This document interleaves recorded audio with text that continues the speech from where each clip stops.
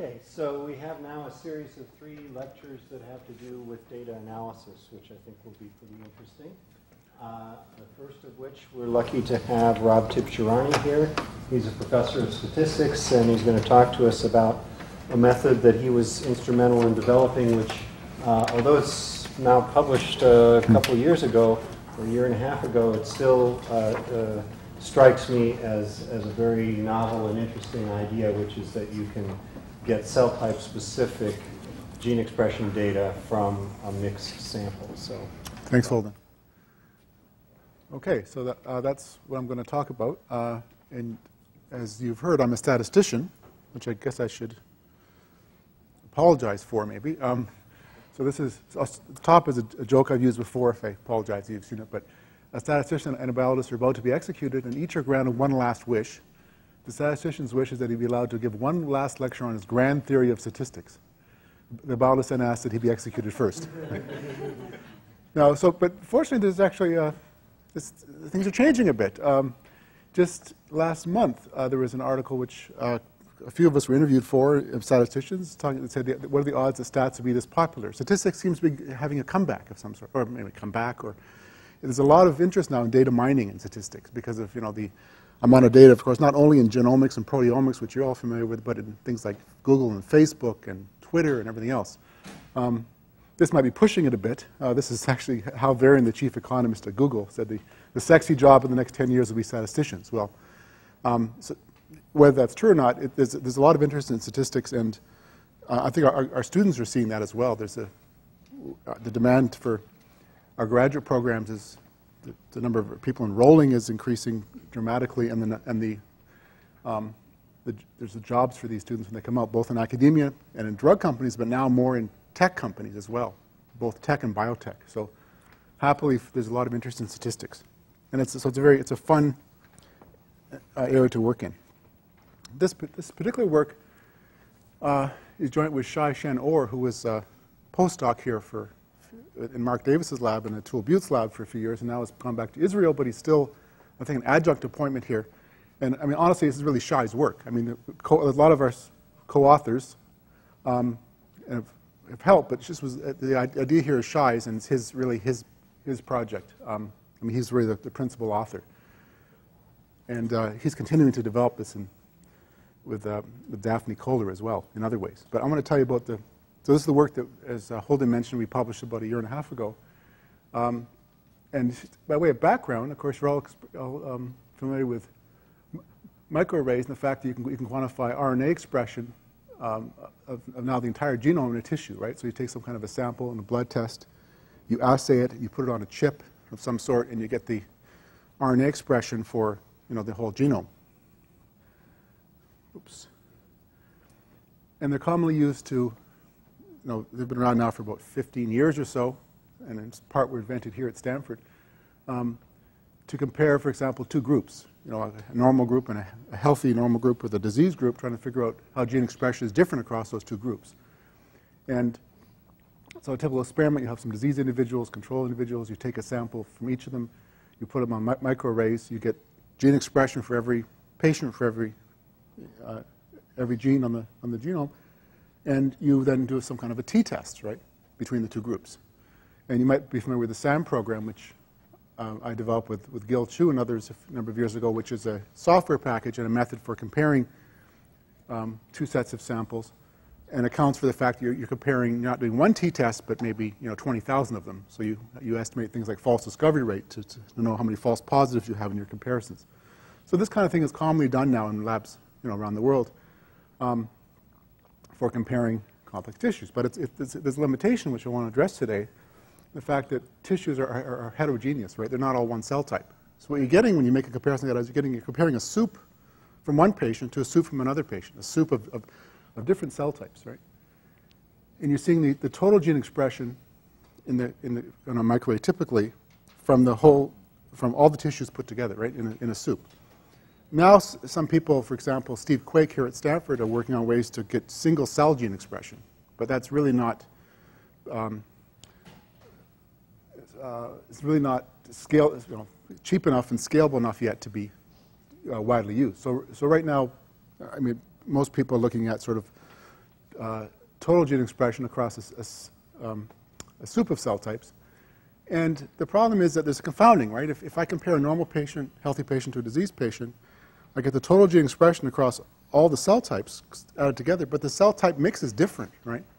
The diseased patient has more of one cell type than another. If I see a difference, I don't know if the difference is actually in the in the gene expression of the cells, or actually it's just the fact that the diseased patient has more of one cell type than another, right? So there's a confounding there between the proportion of cell types in the tissue and the actual gene expression. What I'd like to have is the gene expression of each individual cell type, right? That'd be really the holy grail. Then I could have much more detailed information about the disease in each of the cell types. Okay. You should stop me if you have a question, because I'm happy to answer questions. So, well, I guess the most common solution is just to ignore the problem, right? Because it's there, and that's you do what you can do with the technology you have. But when you ignore the problem, you're going to lose some information. I'll show you examples of that.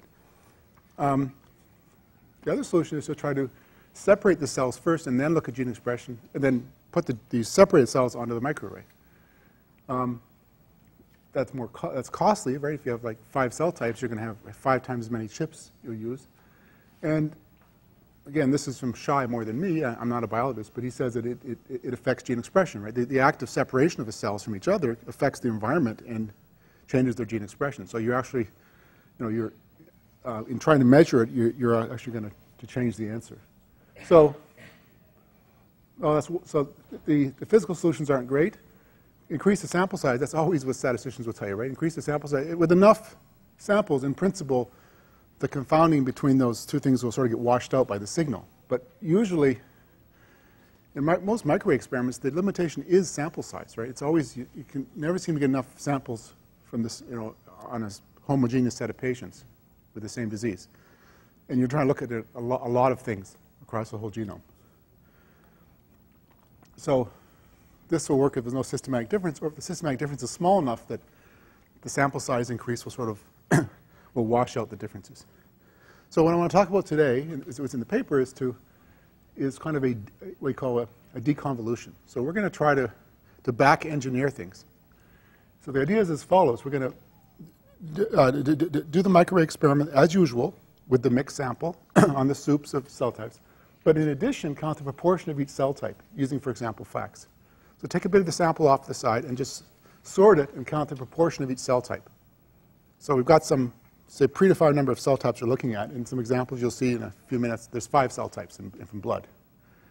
And now we're going to use this additional information to deconvolve the cell type of the gene expression of the individual cell types. Okay, so we have this, think of it this way, we have a soup of cell types. We get to measure the total gene expression of the soup. It's not great because we don't know what gene expression to attribute to each cell type. But someone's going to tell us, or we learn from FACS, what the proportion of each of the ingredients are in the soup.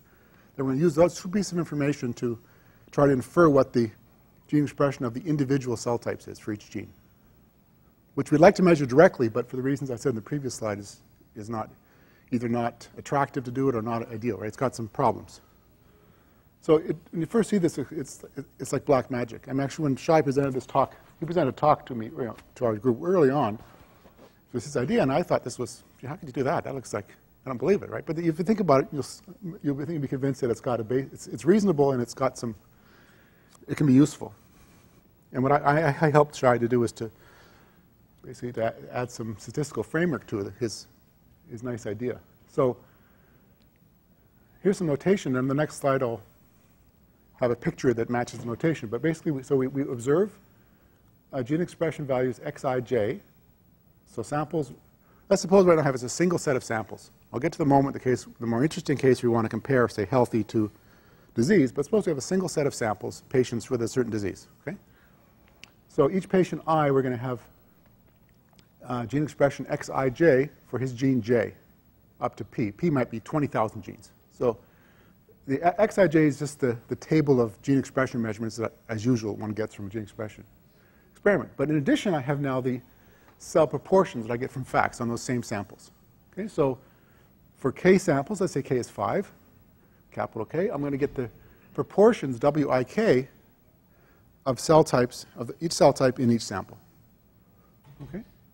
Now we're going to assume that what we see is a mixture of the individual, of the proportions times these pure cell types. Right? These are what I don't observe. Right? This says the overall soup is a mixture of components of pure types. Right? So HKJ is the gene expression. Yeah, I say it here. For a pure cell type K. Right? So this is what I like to know. Right? I like to know the gene expression of the individual cell types. I don't get to measure them directly. I get to measure them.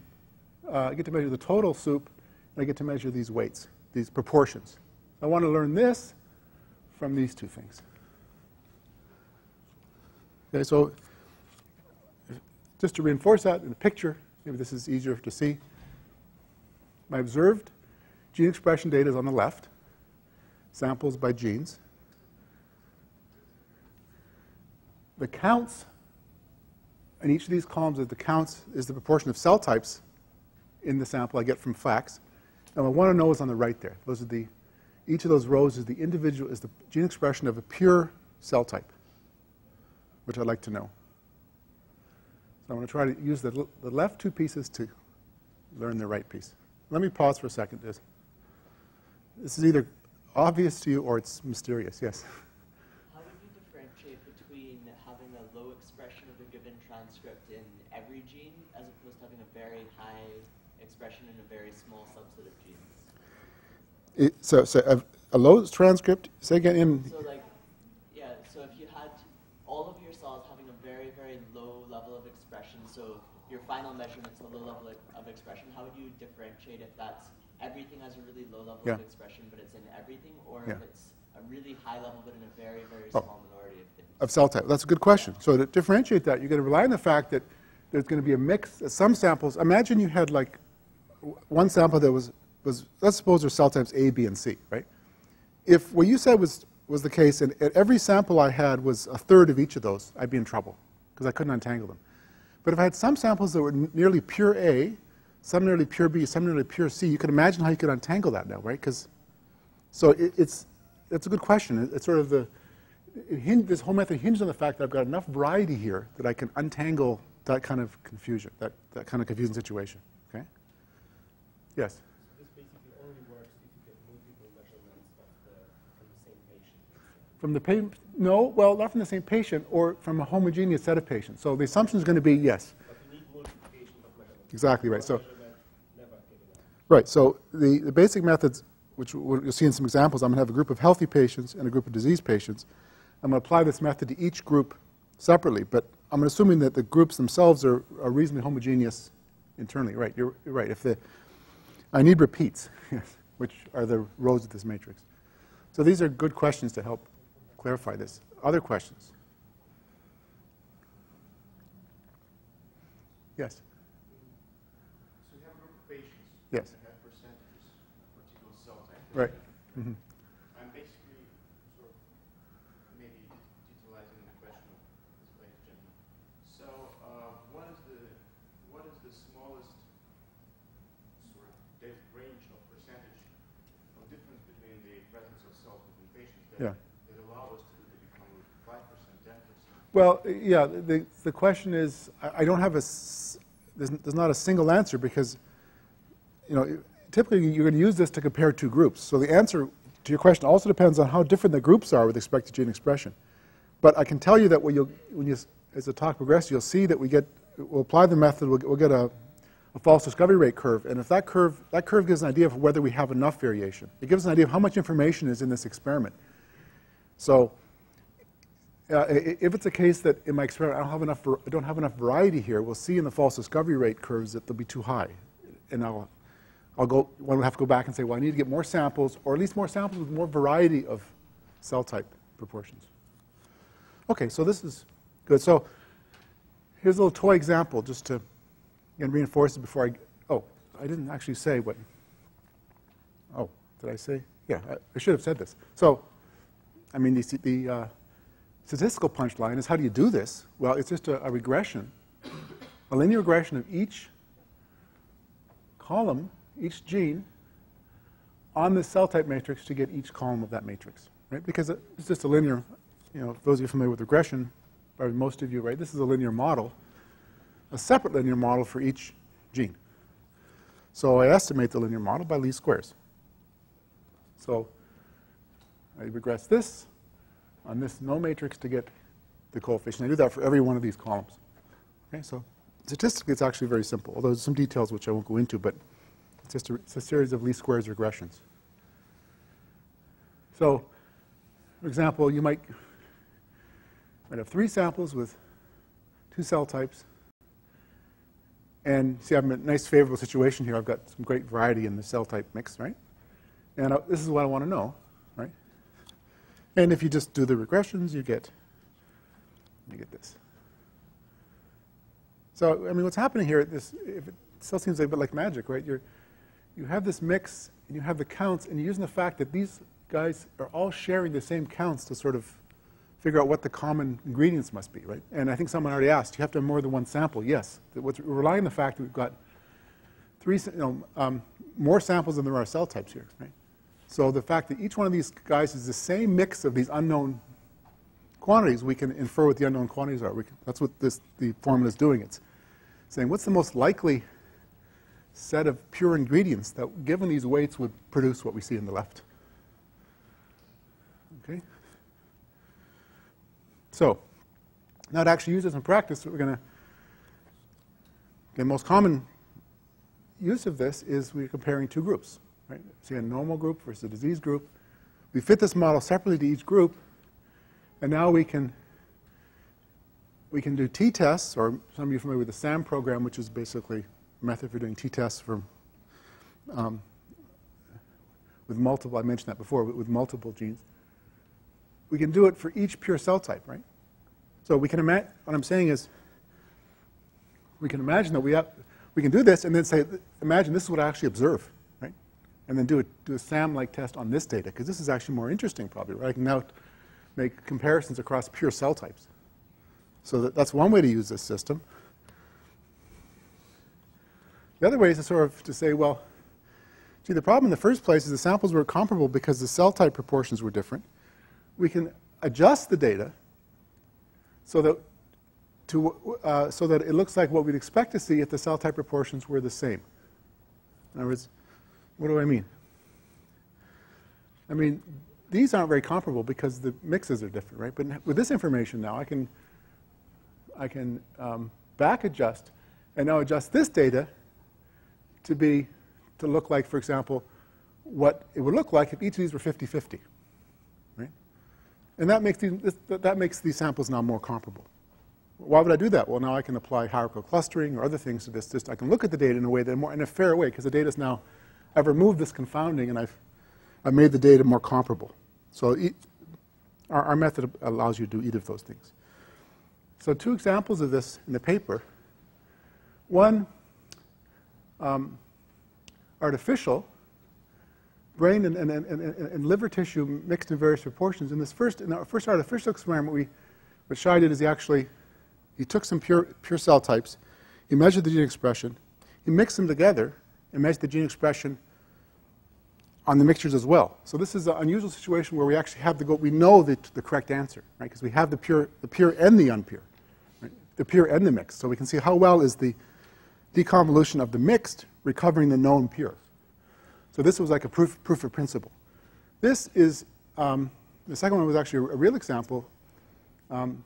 Kidney transplant patients looking at stable versus rejection of the transplant, looking at blood samples taken before the transplant in 5 cell types, trying to predict from their cell types whether a patient's transplant would be stable or reject in the next 6 months. So let me show you the example. So that for the brain and liver tissues, so let me, again, the details. They were mixed in various proportions, 100, 0, 75, 25, etc. to 0, 100.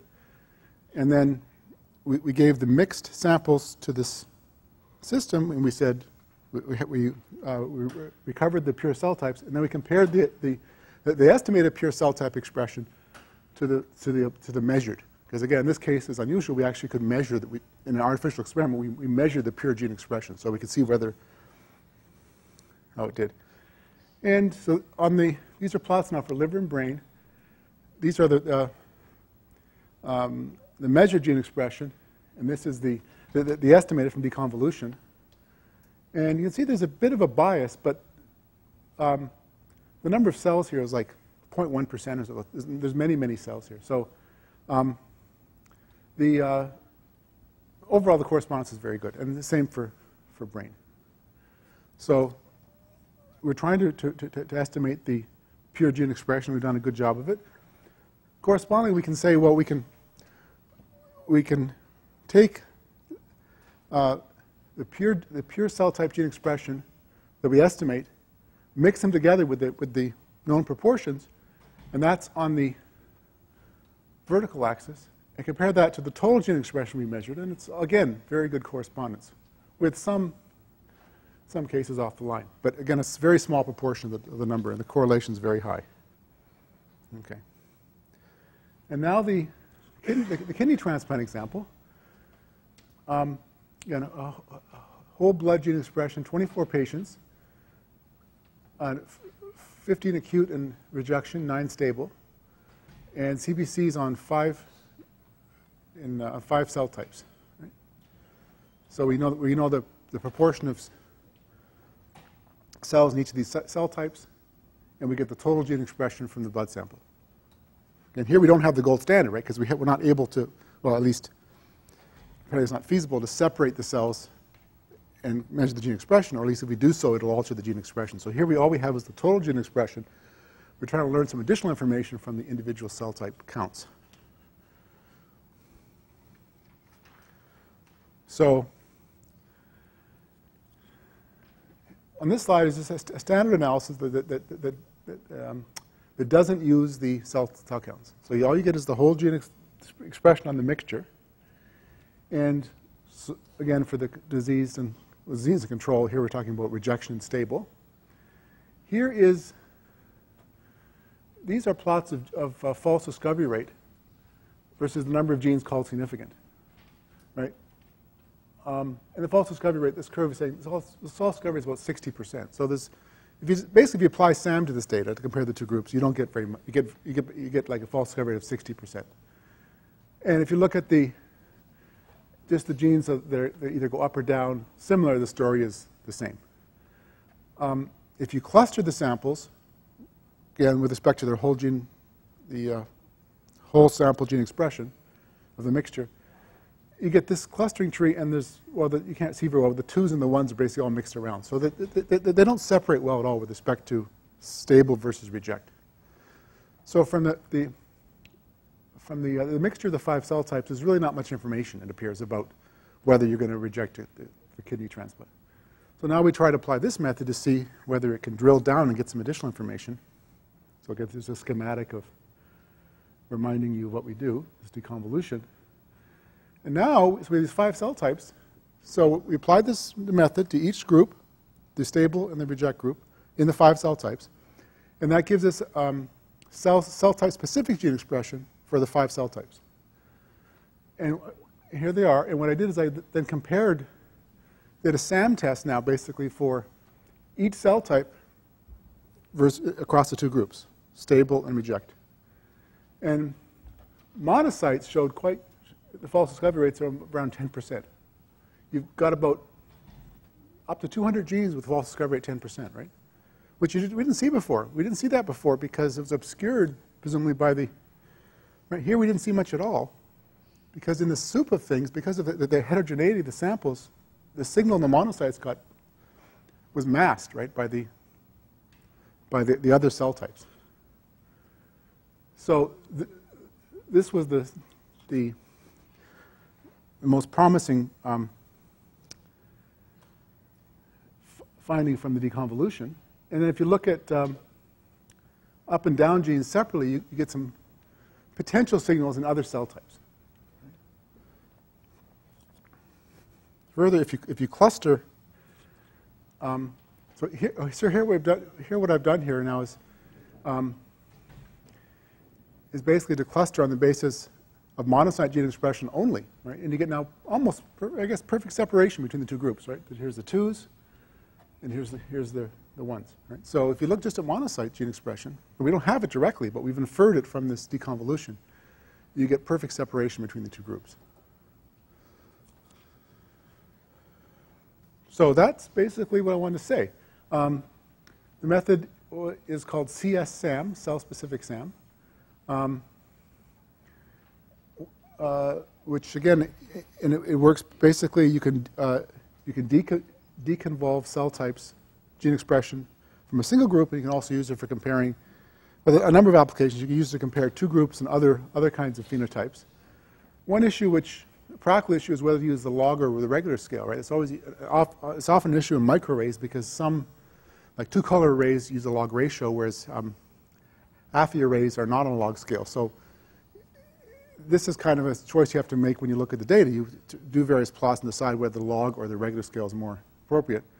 And there's a package in the R language which Shai has put together called CS-SAM, which is available. And we're also working on a point-and-click kind of SAM-like program, which is not quite ready yet, but which will do this analysis without any, command line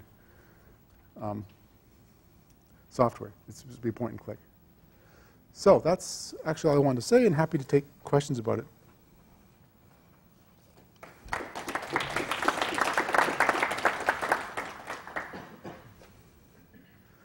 Yes. In this model, you are building a regression for each individual gene.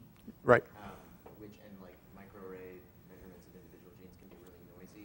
Did you give any consideration to finding ways to try and sort of cluster the genes into coherent expression profiles and take their mean or anything? I mean, it seems to work okay the way you have it now, but. Well, we didn't do clustering. We have tried to regularize the regression in some way, and it didn't really make much difference. But it's, yeah, clustering, I guess, could help to denoise things.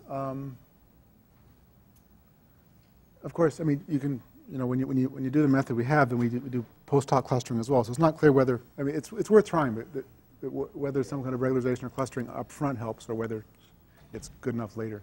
Yes. Is the implementation available through Bioconductor, or do we have to email to get a copy? Have a look. It might be on Coran or Bioconductor. Okay, and Yes. also, if you have a frequency of like 0.2%, do you think you'd still be able to find that? 0.2%. I would guess not. Okay. Yeah. Again, you can try it, and the false discovery rate gives you a quantitative check on how much information. But my gut feeling would be that small, that rare a cell type would not be, useful. Yes. Oh, here. Okay. Would it be possible to incorporate a kind of Bayesian approach where you can include prior knowledge on proportion? Prior knowledge on the proportions. So, are you saying like the case where you don't actually have the proportions, or there's some uncertainty in the proportions? Yeah. Yeah, and I think Daphne Kohler and one of her students are doing something like that. Yes, she actually talked about that last year at this meeting, but she also reported it wasn't working so well. So, anyway, if you emailed her or looked on her webpage, you might see their latest update. Yeah. Yes. What would be the effect when the patients are treated with different compounds or medicines? Well. So I've got, and I want to, so I have some healthy patients and I have some diseased patients, but they're treated with different compounds. Well, then, who knows, right? Yeah. Sorry, within what? Within the, yeah. Well, I mean, that could be problematic, obviously, if the compounds are affecting gene expression. What we're seeing here is kind of an average statement about the whole disease group. But if you're telling me, right, that it's different, if there's different drugs, then you actually want maybe a patient-level deconvolution. And that's actually, I mentioned Daphne Kohler, that's part of what she's trying to do with the Bayesian model, trying to get, see, we're getting here a group-level deconvolution, right? And we're using the fact that we get repeat samples and that the group is reasonably homogeneous. But your situation group is not very homogeneous, perhaps, because of the different drugs. And then you'd want, in theory, you'd want a person-level deconvolution. But that seems to be fundamentally harder. and at least based on Daphne Kohler's experience. As you'd guess it would be, right? Because there's no replication, so you've got to rely on some other, maybe a prior to give you the information. Other questions about? Well, I actually wanted to ask, is there a robust way to estimate without remeasuring how many cell types are in your? How many cell types? Aha. So, yeah. Schulevich tried to publish something on that. Who did? Who? Ilya Schulevich. Oh, I don't know that work. Yeah. So anyway, Yeah. I actually don't know. Is there any way to do it? Actually, I had a graduate student who was looking at that in cases where you don't measure. Well, you measure some cell types, and you suspect there's more that aren't measured, maybe. Or, No, it's or you how, made a measurement. You have a group, 10 patients. Yep. You measured, some kind of tissue in these patients, right? Mhm. And you want to know how many sub-tissues are in this tissue. right. I think it's hard. Yeah. Yeah. Yeah. Yeah. Yeah.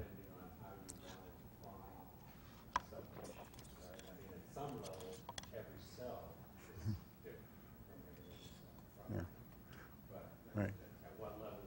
Yeah. Yeah. Yeah, but so where do you draw the line on what's good? I mean, if we talk about blood, T cells come in many flavors. With cytop, we can differentiate probably a few hundred different flavors. How relevant are all of those? How different are they all from each other? It gets to be, diminishing returns the further down you go. Everybody would agree that CD4 cells are different from CD8 cells. Then, after that. So what about if you would look at signature genes inside your array data that would be specific for a given cell type that are known to not vary in your Mhm. different samples, and use these to estimate the proportion of various cell types in addition to your analysis? Right. Actually, Shai has done, I think it's a separate paper in the works, or maybe written on that, which he doesn't measure the, so he doesn't actually, get back to this picture just so everyone knows. He doesn't measure, the difference is we don't measure this, but you measure, as you say, some important genes that characterize each cell type. And he actually goes to geo to try to get some idea of which gene. He tries to recover this without knowing it.